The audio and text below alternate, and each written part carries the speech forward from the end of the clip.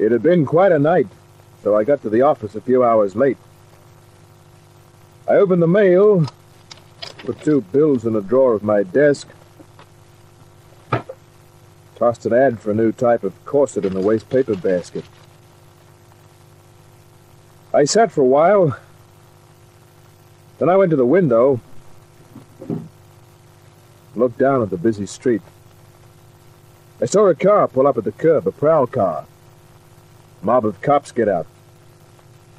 A few seconds later, another prowl car pulled up further down the street, and another group of the boys in blue emptied onto the sidewalk.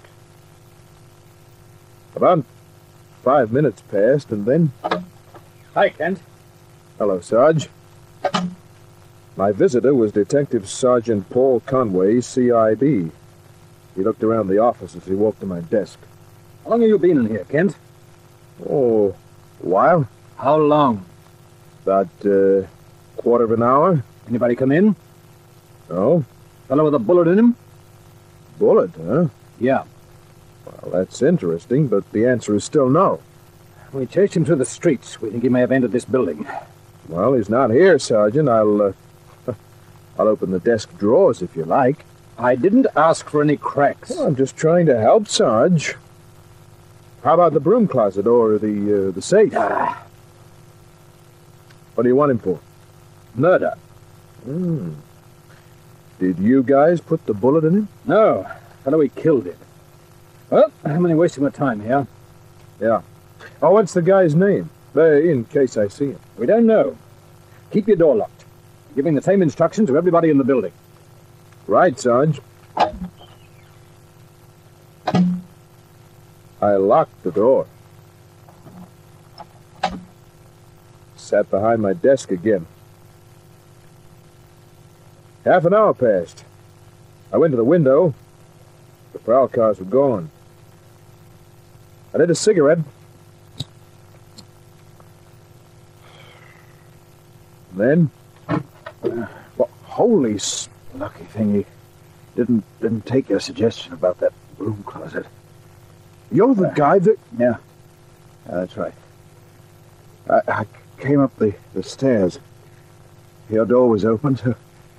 It's a bad habit of mine. You got anything to drink?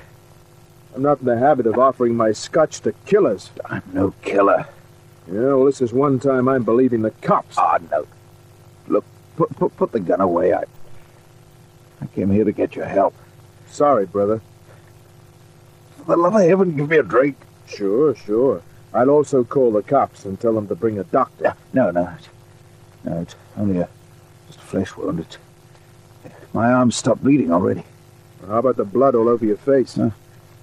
Oh, a bullet creased my scalp. It knocked me out. Yeah, you really had yourself a little war, didn't you? Yeah. Sit down. No. Don't use the phone, kid. Sorry. Look, will you listen to me first? Then after I'm through, you can make up your mind what you want to do. Oh, please, Kent, give me a chance. Criminal Investigation Branch. I was always told you were a square shooter, Kent. That's why I came here. Please, Kent, listen to me. Hello. This is the CIB. Sorry. Wrong number. Okay, you can talk. First, what's your name? Edwards. Frank Edwards. Why were the cops tagging you? Well, Look, Kent, can I have that drink? Yeah, all right. Just don't reach for this gun. You don't have to worry about me.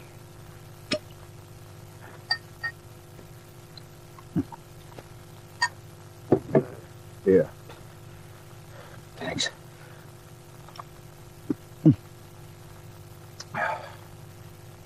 It's better. You said you wanted to talk. Yeah. Yes, I'll try to give you all the facts. Try to give them to you before I pass out. Go on. Well, I got a telephone call about an hour and a half ago.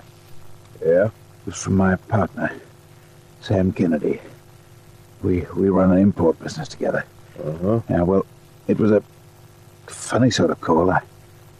I just reached the office. Sam said he wanted to see me at his place.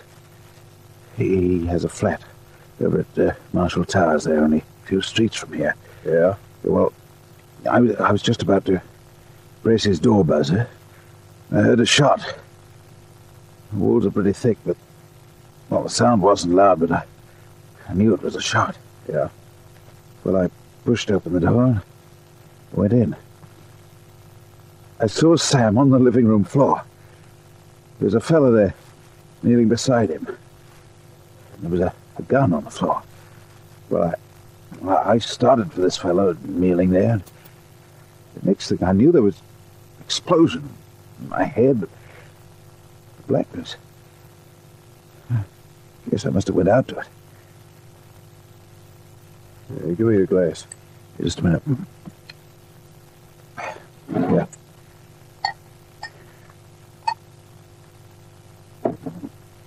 There you are. Thanks.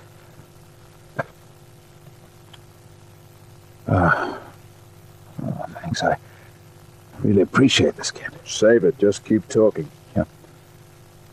Well, I don't know how long I was out to it, but when I regained consciousness, this fellow who'd shot me was gone. And Sam was dead. The automatic was still near his hand, but now there was another gun on the floor. I didn't touch anything. I just went down the stairs.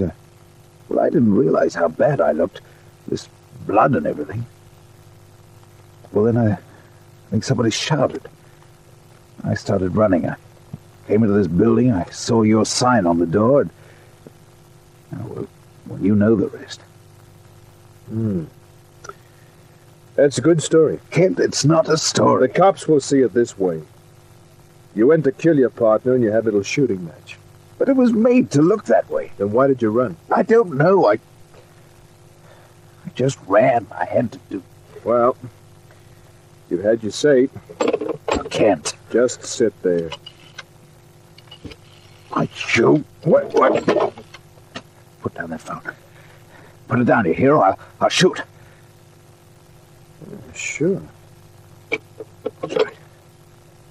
Well, what next? Kent, all I want to do is convince you that I'm innocent. Holding my own gun on me isn't the way to do that, Edwards. I'm not going to let the police get me. They will, sooner or later. Listen, Kent, I can pay you. For what? Prove I'm innocent. You know, you say the darndest things. It's true. You're out on your feet from loss of blood. Why don't you give up? I'm innocent. Please, Kent, believe me. Well, why are you holding my gun on me? Oh, listen, Kent, listen. My partner, Sam Kennedy, he'd been taking money out of the business. He admitted that over the phone this morning. But he said he had the money to make up for it. He had it in cash. So? So he was killed for the money. Can't you see that? Then, when I showed up... The killer took advantage of it? Yes. Yeah, that's pretty hard to swallow. Oh, listen, Kent, listen. I know Sam did a lot of gambling at Jim Carney's place. You've heard of Carney. I know him. Yeah, then you know what kind of a man he is. Yeah. Yeah. A rat. That's right. But that doesn't mean that... Look, take that case for me, Kent. I've got the money. That won't make me take the case, Edwards. It's got to be done my way. Then, you mean you will? If you hand the gun over... No. You'll call the police. Sure I will. It's the only way. You need a doctor. Doctors have to report gunshot wounds. Yeah, but even if you got past the doctor, you'd have to hide out. Jump at shadows. Chances are, when the cops did find you, you'd try to fight it out, and that'd be that. Yeah, but the way it looks like, I won't have a chance. You'll have me working for you if you hand over the gun. If you don't, well, I'll know that what you've been telling me is a great big story. But it isn't. The gun, Edwards, and I'll work for you. Well, what'll it be? I don't know. I suppose you're right. Yeah. Thanks. It wouldn't have done you any good anyhow. There are no bullets in the first 2 chambers. Huh? By the time you pressed the trigger for the third, I'd have been all over you. Look, Kent, I've got money. I'll give We'll you... worry about that later. The guy in the apartment, what did he look like? Huh? He was very big. Yeah? Well over 6 feet. His nose was so flat. Mm-hmm. Big jaw. He wore a brown suit. I phoned the CIB.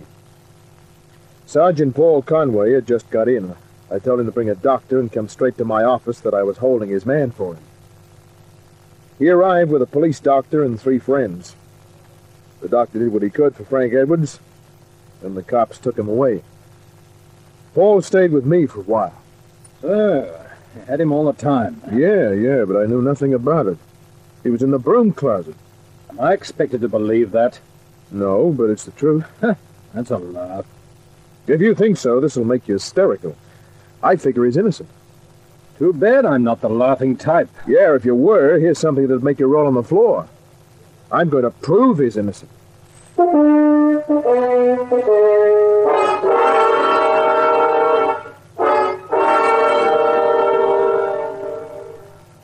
Jim County rang a baccarat school in an apartment house that overlooked the Garden Island dockyards.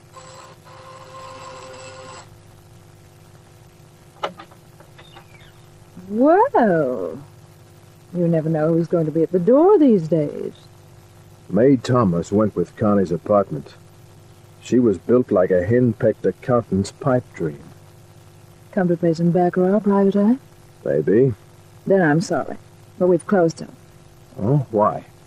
We heard that things were going to be warm for us.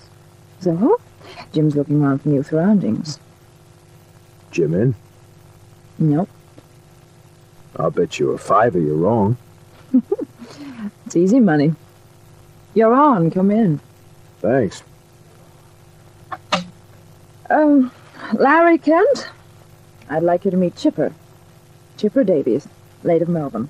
Hi. Hello. Tell Larry what he's doing to you. Hey, wait a minute. I've heard of this guy. He's a private snoop. It's all right. He plays baccarat himself. Tell him where Jim is. Looking for a new place for his games. See, Larry? That'll cost you a $5. Yeah. There you are, Mae. Thanks. So you're just up from Melbourne, Chipper, huh? Yeah. What are you doing in Sydney? Why should you want to know?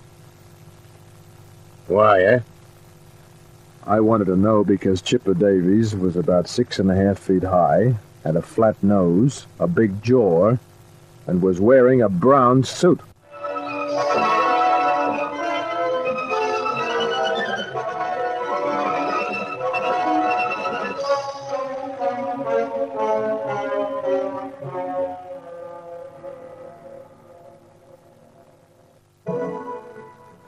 I don't like blokes staring at me, Private Eye. You should be used to it by now. What do you mean by that? Well, you make an imposing figure. Sort of fellow another guy remembers and can give you a good description of. What is this, Larry? I'm passing the guy a compliment. I don't like the way you said it.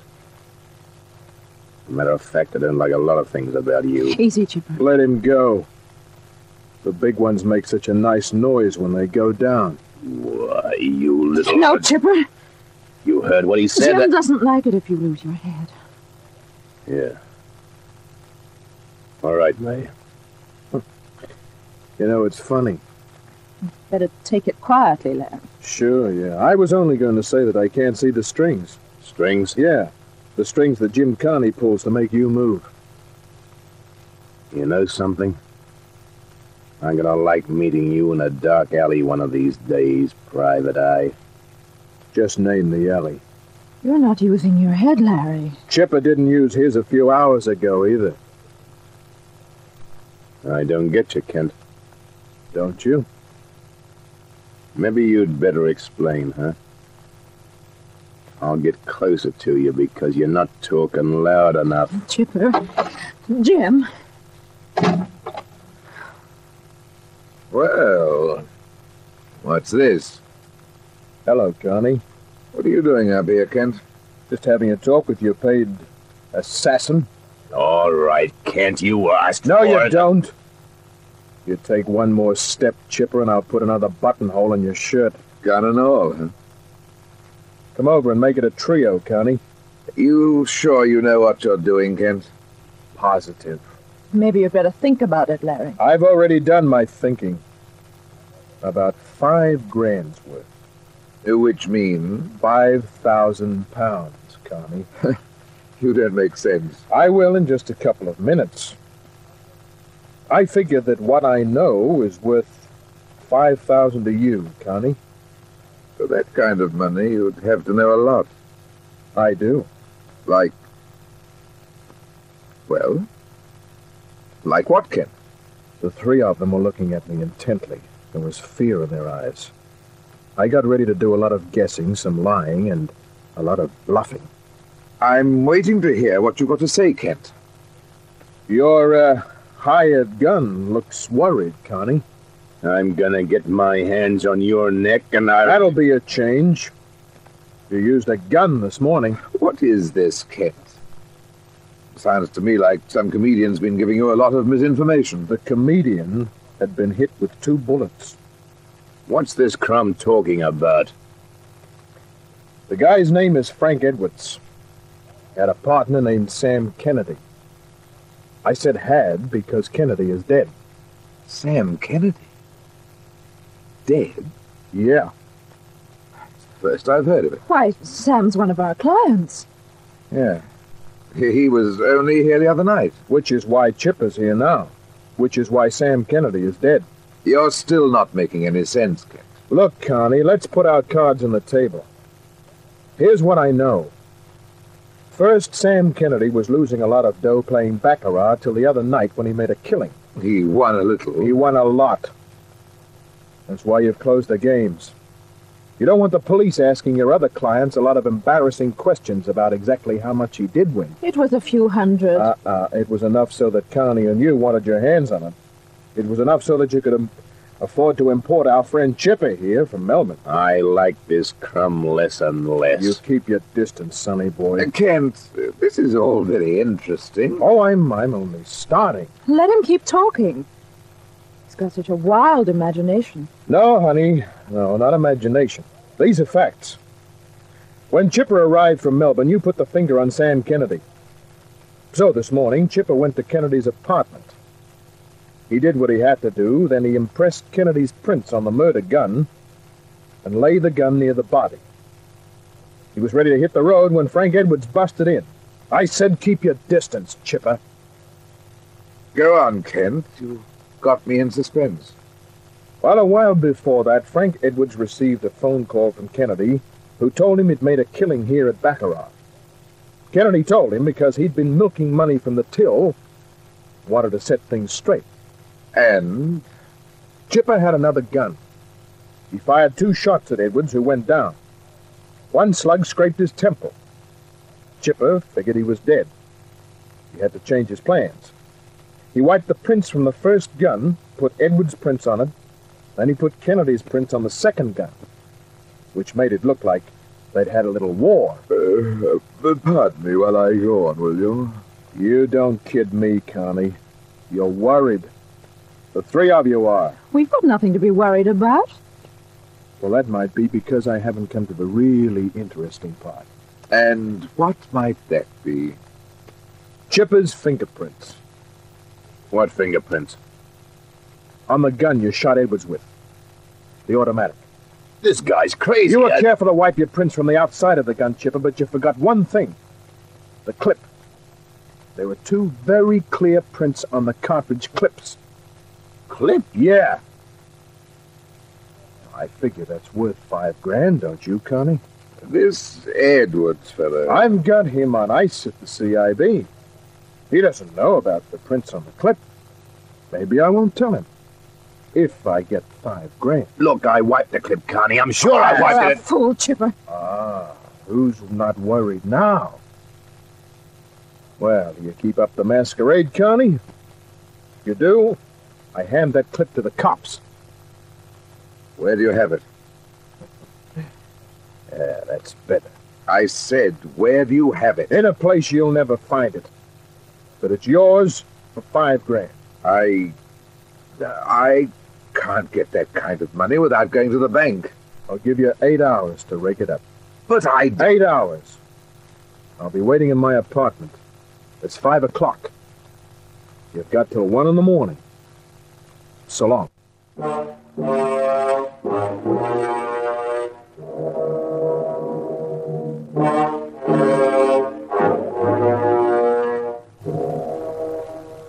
Well, I'd done my guessing and my lying and my bluffing, and it had paid off.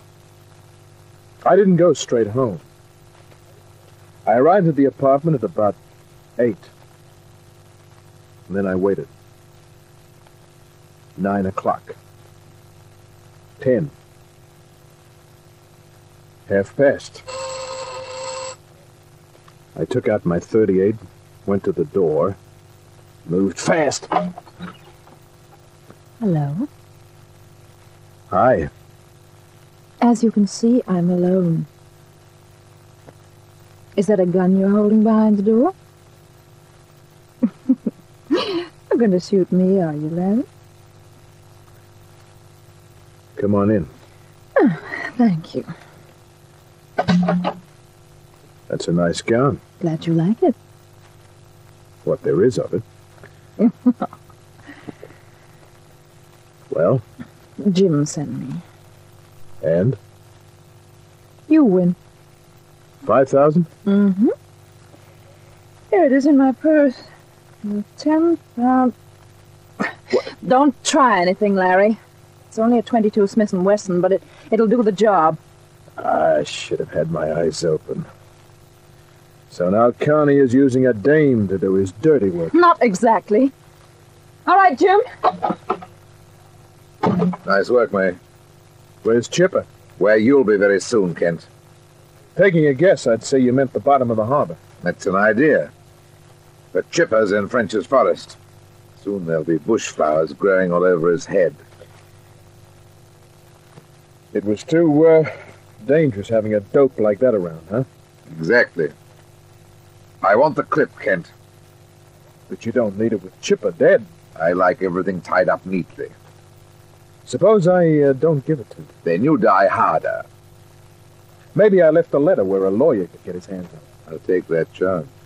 There's still Frank Edwards and his story. He'll tell the cops about seeing Chipper there over Kennedy's body.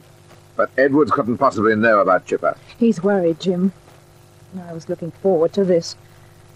How does it feel to be worried, Larry? Not so good. But you two aren't out of it yet. There's the phone call Edwards got from Kennedy telling him about the big win he had at your place. No one else knows about that call, Kent. The gentlemen of the CIB will say it's a very nice story. They'll check with me, and I'll admit that Kennedy won some money. I have an alibi for the time of the shooting. So does May. You're the only link in the chain that can bring the police to us, Larry. Without you, there's nothing. Going to let me have the clip? If it means you don't shoot me. No. He must have it here, Jim. You'll never find it. I don't think we'll even bother looking for it. Let the police find it later. They'll probably think it's one you left laying about. But they know the clip is missing from the automatic that was on the floor. He's right, Jim. Hold the gun on him. I'll search this room first. Mm-hmm. He started searching. His back was to me. May's back was to the bedroom door. It opened quietly. Then... All right. Freeze. What? Did you hear enough, Sarge? Plenty. Drop the gun, lady. Better do as he says, May. No, May. Get Kent. But she didn't because I grabbed her wrist and twisted. A lot of things happen in less than a second. May let go of the little gun. On the other side of the room, Connie clawed at his pocket for the gun that bulged there. It was a fool move. Sergeant Paul Conway was a dead shot.